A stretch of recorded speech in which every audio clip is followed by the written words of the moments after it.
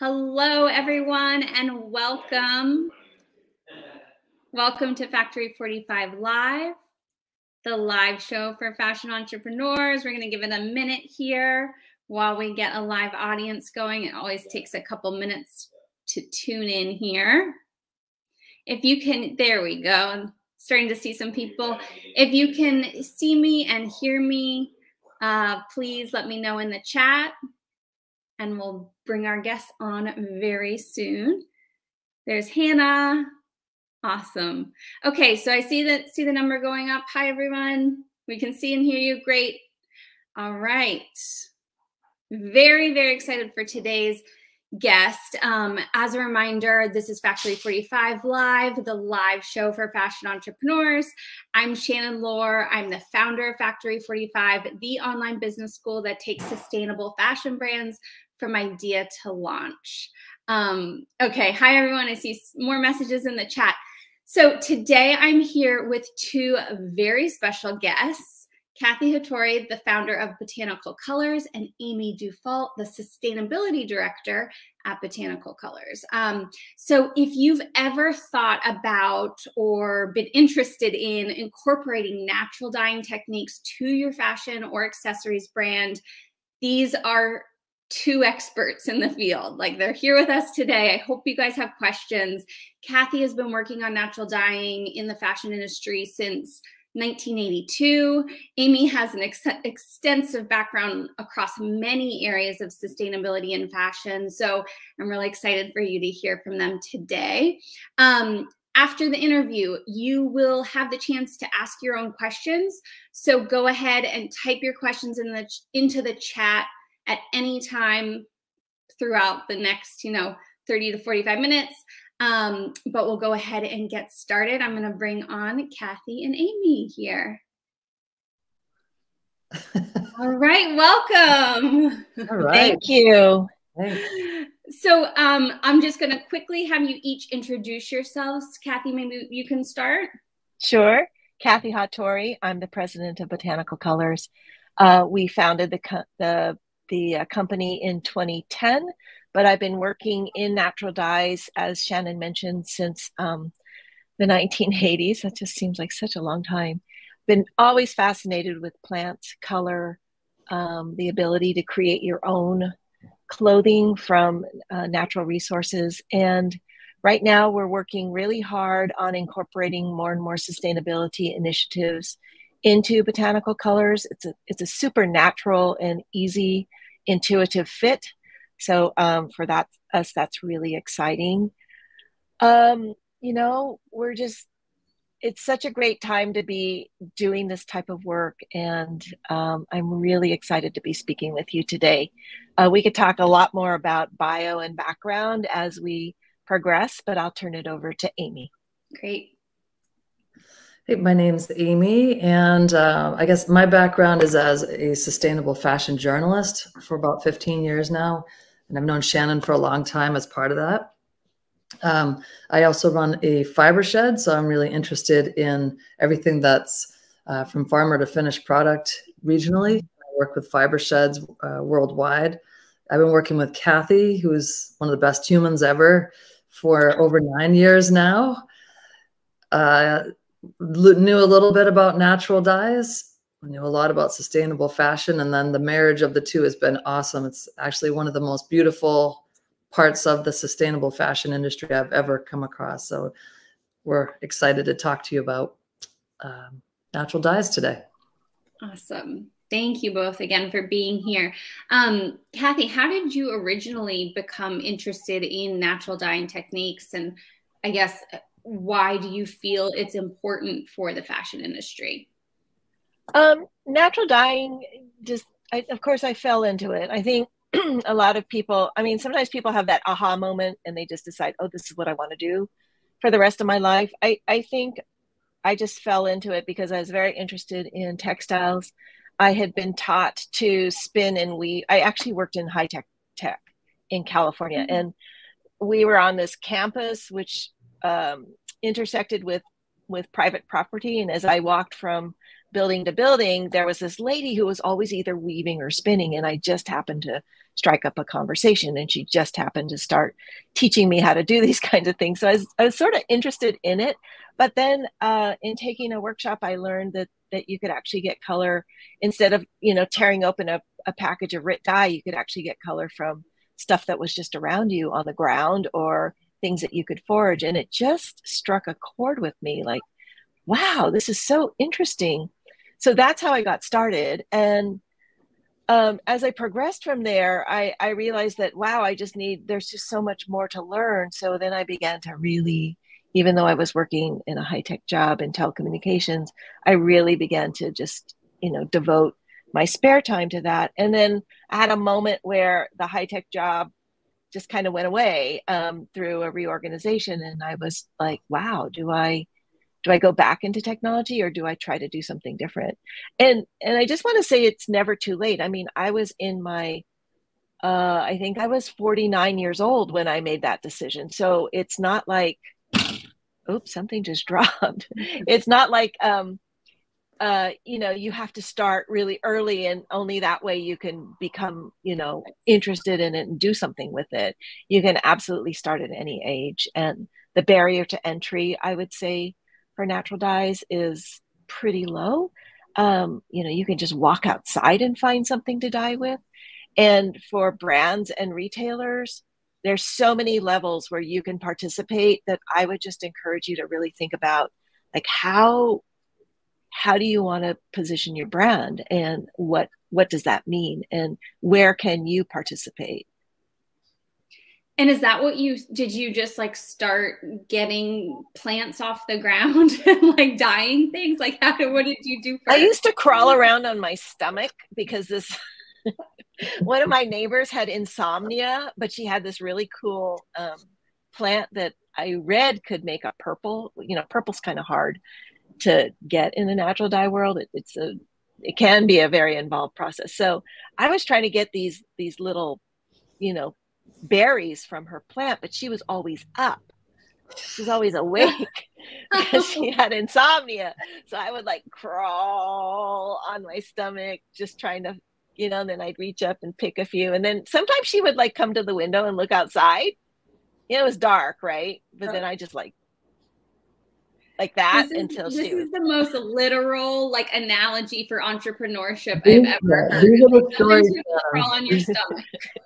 Crawl on your stomach to get the dye stuff to see what kind of color it's going to make. Yeah, it literally was stuff on the ground. Amy, how did you like meet Kathy first and then just want to work with her, or were you like interested in the natural dyeing world? This was like Amy 7.0. I had one job end. I had started doing some consulting, doing press, PR and communications and events in New York City. And Kathy and I met there. I was working with FIT on their first sustainable fashion conference, and Kathy was a speaker. So she needed some press help, and I was in the throes of being a reporter, working for The Guardian and others. So started working with Kathy, and little by little, I was like, maybe I'll try those dyes out. And we actually started just like a couple things we did on the site. It was called Dyeing for Dummies, because I was such a newbie using dyes. I still am, even though it's been 9 years. But yeah, I was just trying things out, and I was like, this is actually really cool to do some indigo dyeing. And the idea of to take your wardrobe and completely transform it just using different colors. So that was really exciting to me to think about that. And then as I worked more with Kathy when it came to designers and different brands that we were working with, it was kind of back to the beginning of when I was working with sustainable fashion designers back in the 2005, I think. But it was like yet another hurdle for designers to have to jump over and understand this idea of how the pace of natural dyeing and production, the cost of natural dyeing and production, the storytelling around natural dyeing in one's brand. was fascinating to me. And so that's like, I'm just totally hooked on that, working with a lot of the designers, because I do as much as I can with designers who fill out our project intake form until I can't do anymore. And then it goes to Kathy in the team for actual dyeing. But sometimes Kathy and I will actually get on calls with designers and be like, this is turning into a little bit of a hot mess. Let's walk you through it. Let's make you feel comfortable. It may be a fit for you. It might not be a fit, but let's just talk about it on the phone. Yeah. And I want to get into those questions about process, storytelling, marketing, just high level, like how is your process or just the general process of natural dyeing different from, let's say, like industrial dyeing or wet processing? And again, like, why is it important to consider natural dyeing over these more traditional dyeing techniques? So, you know, we use a lot. We don't use as many ingredients as they do in a traditional commercial conventional dye house. So, you know, because the dye technology for natural dyes is fairly ancient, like people have been doing this since we started just wearing clothing, is trying to figure out how to put color on clothing. So the ingredients are fairly simple. The techniques are, you know, we use more advanced techniques just because we've had practice doing it, but the basic concept really hasn't deviated that much from kind of how you do natural dyeing in your own kitchen or your own studio, as opposed to doing it on a larger scale. So we're cleaner that way, that we just have fewer ingredients, fewer inputs, and the process itself pretty much is the same, except we don't do as much post-processing as conventional, just because we don't really need it. I mean, I guess you could use those same ingredients with natural dyes, but I always feel like, you know, it's not really, it's not in the spirit of natural dyes, in my opinion. So then we try to keep it minimal. So it's sort of more minimalist. It's not really any longer in duration, but I think where Amy and I both see, when Amy was sort of talking about the project intake form, is that many designers that we work with have never had the experience of trying to figure out how to put color on fabric. And what I mean by that is that if you're a designer who's working with what's conventionally available to you, you just go to your fabric supplier and you say, I want one of those rolls in this color, this weight, this pattern, whatever. You're not thinking about, like, what kind of dye did they put on it? What kind of finishes on that? You know, what does it have? How was the fiber raised? Was it humanely raised if it's an animal? Was it organically raised if it's a plant-based?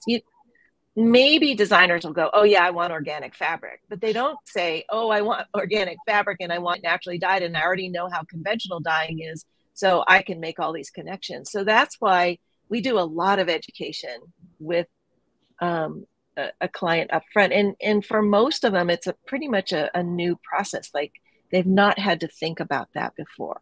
And so there is training information and just sort of setting expectations. Sure. Amy, can you tell us more about that process? Like, if a startup or a smaller brand comes to you to work with you, what is the process of, like, getting started, and what can they expect? Okay. Well, they fill out a form, and it's basically, I feel like it's really kind of nuts and bolts, the who, what, where, when, you know, how many pieces, how many colors of those pieces, what is the fiber of each one, what are the colors that you're thinking of. We have a color standard form that we'll send out so you can see the range of colors that Kathy has created. We can match colors though too. If you have some kind of you put together a little mood board and we get the general idea of it, or there's a Pantone, then we'll be able to work towards matching that. A lot of people will say, I need this in 1 month. Absolutely not. That is like almost impossible with the way that we have things scheduled, because you first have to do color development. So once we agree that we're going to move forward with you, then we're going to do color development with you based on those colors and based on the different fabrics. So all those fabrics gets sent to Kathy and the team, and they do the color development on it and then send it back to the customer. And if they approve those colors, then we go forward into production. And it's all, yeah. And that, I mean, that's the basic way. Yeah. So tell me a little bit more about color development, and like, I'm assuming there are dyes that work better with certain fabrics. Like, what does that look like? So typically what happens is we just have a range of colors that we know that we can replicate on pretty much any fabric. And the things that we look for in terms of quality is the color that the customer choosing, is it fairly robust, against daily living? People will, they'll be out we don't want them to wash their clothes and have color come out or color stain other things. That we work really hard to make that not happen. So we look at color, and we look at, like, historically, how is this color used? Is this a good color to be using with this fiber? If that's the case, then this is, these are the shades that we recommend. And then once the customers come to us with, often we just get a mood board, which is really helpful, because the customers say, well, I'm looking for this, and you can kind of see where they're going with it. And at that point, we can say, okay, these definitely we can match this. If you wanted this color, here are the challenges with that, if there are any challenges. Or we can get you to this color, but it has, these ingredients in it. And so we just want to make sure that how you're going to use it. Like, if I'm using it for an outer jacket that I'm going to wash maybe once or twice a year, kind of outer coat thing, that might tell us that, oh, we probably could use these colors just fine. It's not going to be heavy use, like maybe a camisole or something that would go through weekly washing. So in terms of like I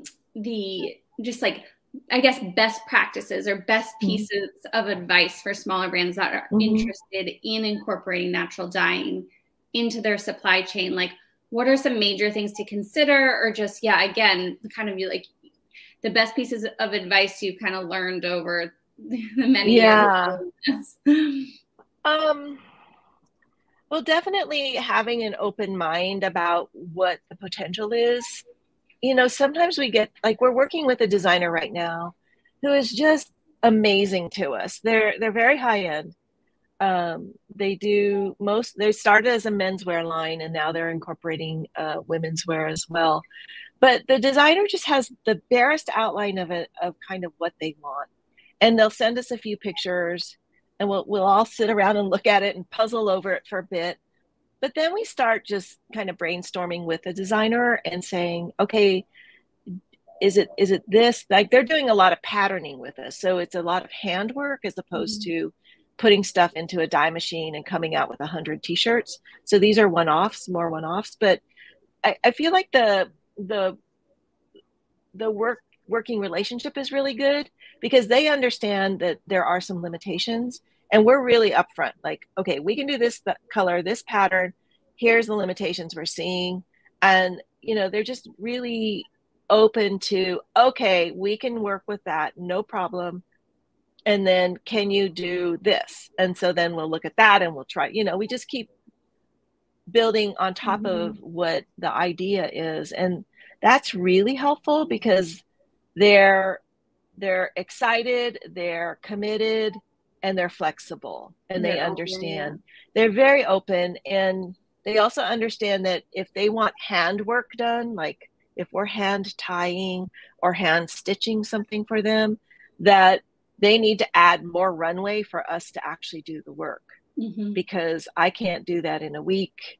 I might be able to do it in 2 or 3 weeks, but I can't do it overnight for them. And they're totally okay with that.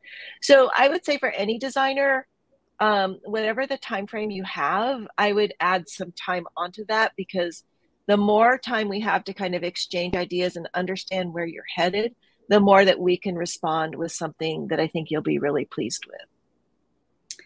Amy, let's talk about marketing and messaging, which you kind of hinted at earlier. What have you seen as kind of like the most effective way to market and message, educate the consumer around the use of natural dyeing, maybe why it's more expensive to the end customer, all that stuff? Yeah. Woo. Well, during the pandemic, it's been like not so much a huge shift, but a fairly large shift in what designers are asking us for. I'm sure Kathy would agree on that. We have a lot more people coming to us asking about where the dyes are from, or are they vegan, or what's the carbon footprint, or we do the bulk of our dyeing in Seattle, where Kathy is right now, but we also are working with a dye house on the East Coast. So we have people who are really interested in, because we have a lot of people in New York and on the East Coast who would like to keep their carbon footprint a little smaller. Mm-hmm. So we can do that. We can help them now. And then the West Coast people can do Seattle. If you're doing indigo, absolutely, we're just going to be in Seattle. Mm-hmm. But so that's been interesting to think around that and why these things are really important. Why is made in the USA so important to you? Why is women-owned businesses important to you? Why are U.S. farmers? Why is it that seems to be the lead for your story? And so working with that, it's actually very easy. Once the designer or the brand knows where they want to go in terms of that storytelling with whatever it is about natural dyeing, like we can really help them with that. And I don't know, I guess there's just kind of is coming to this point, I think, in sustainability and fashion. We have to really start upping things a bit with what we're doing. You know, asking where things do come from. Natural dyes are kind of the next level. I feel like of all this, you can get your fabrics, you can get your cut and sew, you can get your production, you can do all this stuff in the US, but it's the people that are coming to us, which again, there's the bulk, there's really like startup designers coming to us. Kathy, you'd say, right? Mm-hmm. Really, it's like kind of young designers that are coming to us. We do have the EILEEN Fishers and the larger brands that are coming as well, that are every year. Like we're about to launch a whole indigo collection with EILEEN Fisher. I think it's next week. Oh, wow. Yeah. So there's. If I could just interject, like we've worked with some really huge brands, you know, brands that come to us and say, we want to do 20 to 30,000 pieces. And there's nothing wrong with that. I mean, we would love to be able to do that. We don't have capacity today, or we probably do now have capacity, but we didn't a couple of years ago. And what I find with those brands, I mean, I feel like they're well-meaning, but they don't really have a sustainability story that they can support. And, but they're really interested in, I would say, signaling to their customer that they are sustainable. So those folks for us they're a little trickier to work with because we don't speak the same language at all. I mean, oftentimes I'm working with a mill overseas, which is fine. I mean, I've done a lot of work overseas both in Asia and in Latin America, and it's always been a really great experience. But it's definitely a different philosophy about, you know, why you're doing what you're doing. They're trying to capture kind of this moment that they feel is trendy. And this is what we do. I mean, we don't do synthetic dyes. Sometimes people will ask me, well, can you just do this and this? And it's like, well, those are the characteristics of a synthetic. We could try, but, you know, it's going to be a little bit different. So I don't know anything about synthetic dyes. I couldn't do synthetic dyes if I tried, but natural dyes we've been doing for a long time now. And, you know, we know if we have a fabric and a color and, you know, this process that we're going to get this shade, and that's what we do. So it's kind of weird. It's kind of like you're so siloed in this one specialty that the rest of the world, when you wake up and look around, you're like, whoa, what are these guys doing?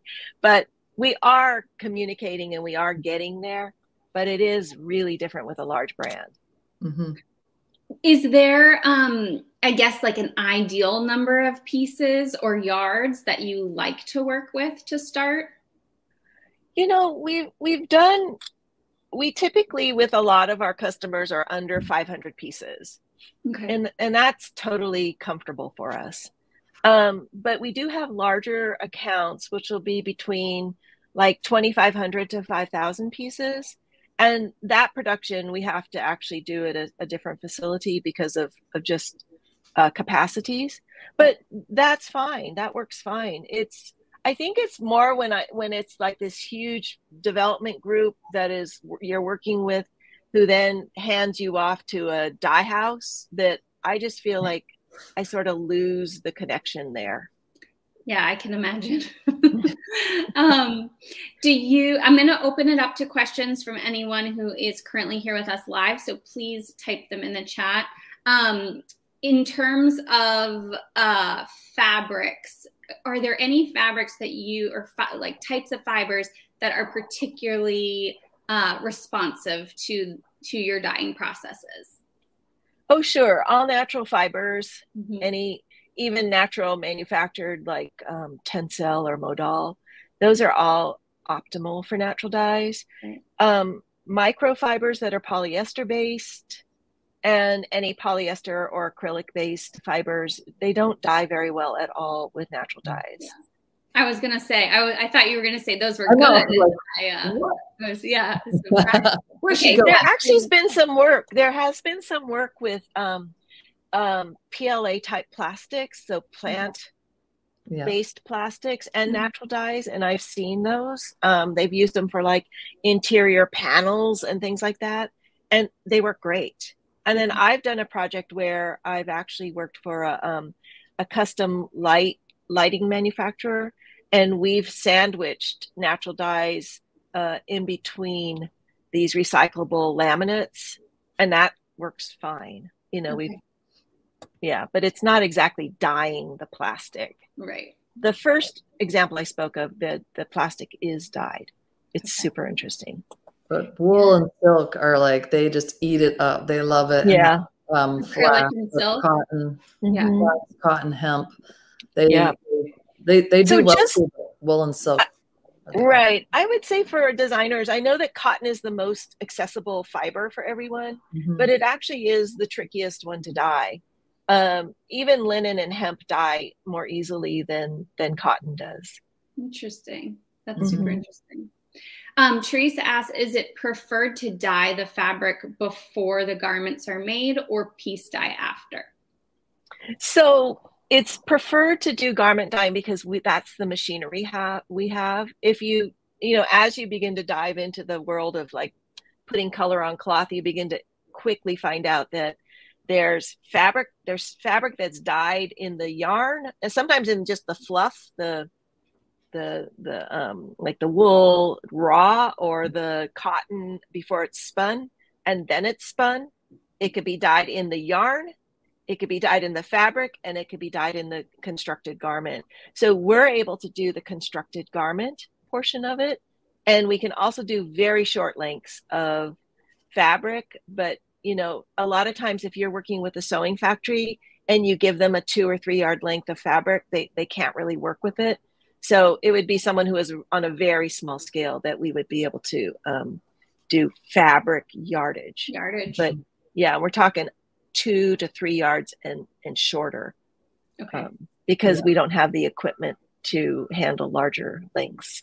That's for like people who have like maybe like slings for babies or underwear or bandanas, something like that. Yeah, that makes sense. Erin asked, I'm a surface pattern designer and love colors, so I'm really drawn to your company. Do you do blends? That's a great question. The answer is yes. So that's how I was trained. I was trained to blend all colors just using basically the powdered concentrates, which we call extracts. So we have natural dye extracts that are in a powdered form or sometimes a liquid form. And you can blend all of them in order to make a dye solution, a very strong dye solution. And then you can use that for printing and painting. Okay. You can also layer all colors on top of each other. If you do like block printing, you could do that as well. And just a plug for our blog, if you go and if you just do the, the little looking glass, and it'll come up product, and then blog. You can do 2 different searches. If you search the blog for any of the questions you might want to put even in the chat today, you'll find them on there. It's like a library. Our website is incredible. And we have YouTube videos too, where, I mean, we have something that we do called Feedback Friday. Every Friday we have a presenter come on and talk about things, but we definitely have had some surface design folks come on, and you would see their videos and learn about them and how they do it. Great. That's a great resource. I'll have Hannah type that in the chat, the link to Botanical Colors. And then if you just go up to the little search, the little looking glass, you can type in your question. A question that was sent in advance. Can you ombre dyeing with natural dyes? You absolutely can. I mean, ombre dyeing, it depends on the color. And it depends on your technique. So if you're doing something with airbrush, you know, like basically you're spraying it, you can definitely do that. You would need to experiment to see which dyes work the best with your own equipment, because you have a really fine nozzle and the dye molecules that we're working with tend to be larger than synthetics. So you might need to either strain your dye solution first, or you might need to use a nozzle with a larger, you know, be able to spray larger particles through. The other thing is that if you're doing indigo, you can actually suspend your garment or your fabric over the vat and then just continually dip it until you get that beautiful gradation. It's a bit of a specialty technique, but it is possible, sure. And then Oscar also asked, I'm considering natural dyes for my clothing. The fabric I'm using is Supima cotton. Does this fabric retain colors very well? And what fabrics go well with natural dyes as far as color retention, which we talked about that already, but any thoughts on Supima cotton? Supima dyes beautifully. You know, it tends to be processed. It's combed, so it's super lustrous. They may even mercerize it, which means that they kind of burn off all the little extra fibers that are sticking up on the yarn. So it's really a beautiful fabric. Yes, you can. It just dyes really well, I've found. And to Erin's question, I guess this kind of leads to another question. Do you provide the fabric, or the designer comes with the fabric and you just dye whatever fabric they have? Unless they're looking for like a basic t-shirt, we have a couple of suppliers that we really like for t-shirt kind of things. I mean, literally t-shirts. Yeah. If you have anything else, you come to us with your garment, and then we will dye it. Yeah. So Erin, your ideal fabric blend is Tencel, Lyocell, and merino wool. Do you have this blend? So you would need to source that fabric, get the piece cut and sewn. It would be a finished piece, and then it would be taken to Botanical Colors for dyeing. Right. You know what's good to mention too, Kathy? I'm thinking those garments too, if they have zippers or have trim or buttons or the threads, like if they're cotton thread versus synthetic thread, maybe talk about that. Sure. So polyester thread doesn't dye. So unless you want that contrast on your garment, if you had a thread that's either 100% cotton or polycore cotton wrap, that'll work just fine for strength. We've had a couple of customers that have given us garments with like super heavy, like we did a bunch of puffers for a client, and it had these monster zippers on it that had a hook on it. And I knew that in processing, the hook was going to start slashing the fabric. So we actually had to tape all the zipper heads in order so that they wouldn't do that. So if you are able to, if you're looking for some really unique, interesting hardware that you want to add to your garment, if you can possibly keep it off the garment while it's going through the dye process and then attach it post dyeing, 2 things. One is that sometimes the metal reacts with the fabric and it'll leave a mark. And so you'll get these black marks all over your fabric, and maybe you didn't want that. And then the second thing is the slasher. You don't want it to be cutting all your, I mean, it can be a mess. So yeah, you want to avoid that. You've put a lot of work into these things. Mm-hmm. Yeah. Is there anything else either of you want to add? I want to also do a call out for if someone did want to learn more or work with you, best way to go about following up. I'll add a couple things in here. I think one of you had asked before, like what are ways, maybe I forgot the exact question, about designers getting involved.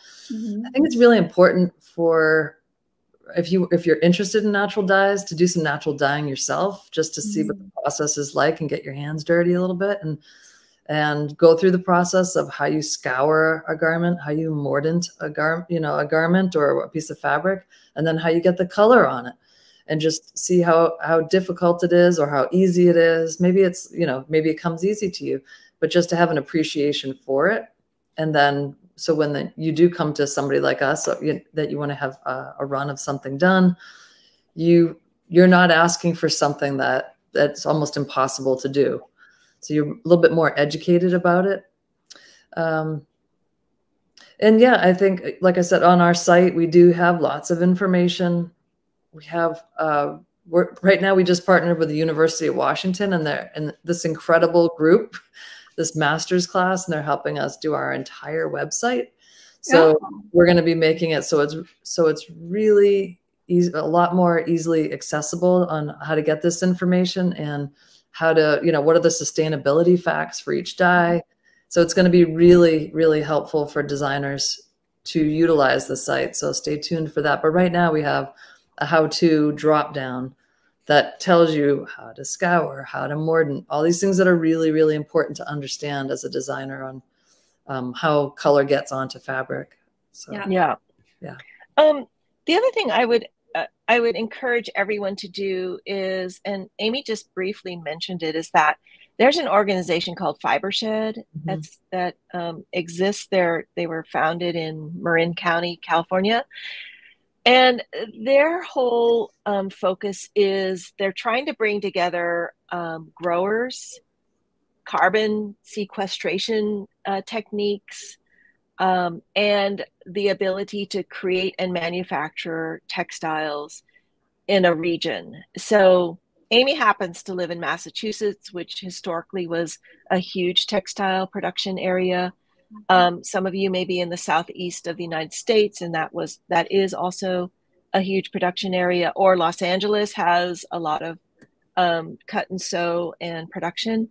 But like up here in the Pacific Northwest, there's people that have sheep, there's people that are growing flax, but there are no production facilities here. So we're using their model. And I think what's really interesting for all designers is that if you just start looking at where your Fibershed is and what they're doing, or connect with Amy because she's quite an advocate for them, she can start connecting you with resources and farmers and people that you can actually go and meet and talk to and really get a sense of, wow, this is what's happening here. Is it something I want to do for my brand? And the North Face did this with something called the Backyard Hoodie, which was cotton grown in California. It had to be spun and knit out of the state, but then everything else was done in state. And, it was this within 200 miles of the headquarters of this company, they were able to get all the resources they needed in order to create this product. So it's very interesting to begin to look at that and say, is that something that could revolutionize and set my brand and my practice apart from others? And so I'd encourage you to do that. Just to throw something exciting in, I actually just launched a toolkit for Fibersheds and brands last week. We're launching it through Fibershed in like 2 more weeks. We're just kind of waiting for Earth Month and Fashion Revolution Month to sort of simmer down a bit. But it's a really helpful toolkit. It's about 45 pages. One whole side is, if I'm a Fibershed, which I also run a Southeastern New England Fibershed. If I'm a Fibershed and I want to work with a brand to do some small run of something, how do I approach a brand to do that? Like I want to do something locally with, which I did, somebody called with a brand called Gamine Workwear. And we put together I love those. This vest that was all made in Rhode Island and Massachusetts. and from wool from Rhode Island as well. And then the other side of the book is, if I'm a brand, large or small, how do I go to a fiber shed and say, I want to make 20 sweaters, regionally made sweaters, or a regional dye, or a beanie or sock? It's such a cool, it's such but it's all organized really well, beautiful images. We had 8 case studies, people ranging from Mara Hoffman and our anonymous brand that I wish I could say who it is, but it's like I'll just say a large footwear and apparel brand that might be based in Massachusetts. Oh, but and then we have smaller brands and fiber sheds, but it's got a little bit of everything. And at the very end, there's also contracts, templates for MOUs, NDAs, project intake form. They're all blank, so you could use them if you are a brand that wants to reach out to a fiber shed. But one of the things I think is really important, Shannon, just as an aside, it's really important for brands to understand that there has to be some type of an agreement or a contract with the people that you're working with. Sustainability people aren't all good people.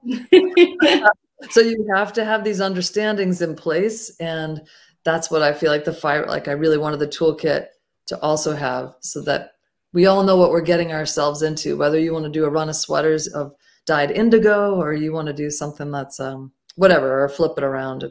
Well, it's making sure you're on the same page. Like it's in writing. I harp on this so much in Factory 45, but even if it's not an official contract right away, it's that you have it in writing and you know on both sides what the expectation and the deliverable is. That's right. Like point. So important. So important. So important. Yeah.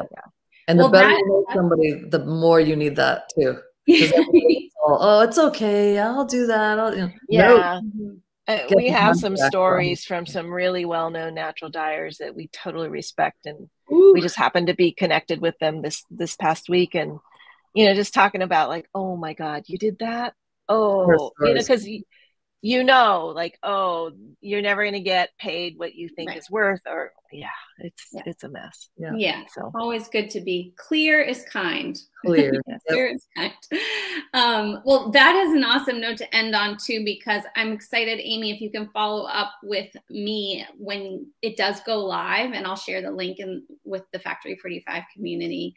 It's live right now, so I'm going to you can post it in the chat, or email me, and I'll make sure that we all get it. That's great. Thank you both so much. This has been You're very welcome. Real pleasure. I'm so excited about the work you're both doing, and it's so needed. And anyone who does want to follow up or is interested in learning more, go to botanicalcolors.com. Such a wealth of resources and knowledge. But thank you everyone for tuning in live. Thank you again, Kathy and Amy.